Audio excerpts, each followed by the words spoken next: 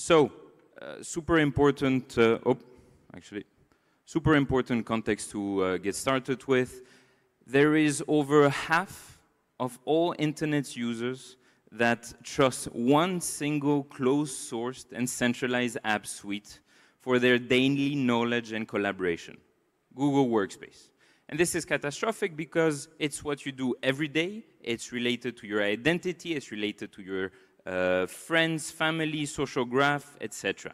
So the premise that underlies my talk here is that internet freedom, meaning your digital rights, right to access information, right to coordinate with others, right to not be censored on the internet, cannot be guaranteed behind walled gardens. Worse even, we cannot even imagine new forms of coordination and collaboration that are independent of the cloud empires and a third party guaranteeing this type of collaboration for us.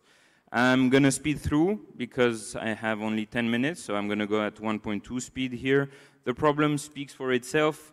Mass surveillance, constant leaks, constant fumbles by companies going bankrupt, link rot, leaks, etc.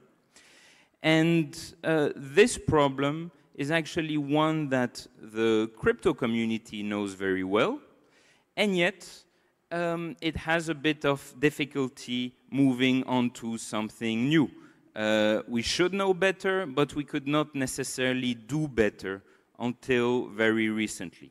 So, you know, we had our old aspirations and we've moved into something that is a little bit convoluted, messy, and a bunch of infrastructure that doesn't give us enough direction.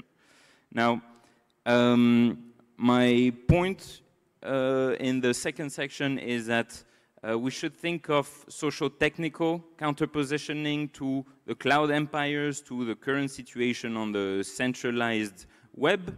And one useful concept to use here is by Ethan Buchman, which is personal computers unleashed on unimaginable levels of sovereignty and interoperability for people, and community computers, meaning public blockchains, will do the same for groups.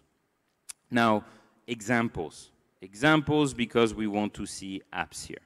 This is the Devcon collab.io app. The reason why I wanted to show you this today is because it was a community effort.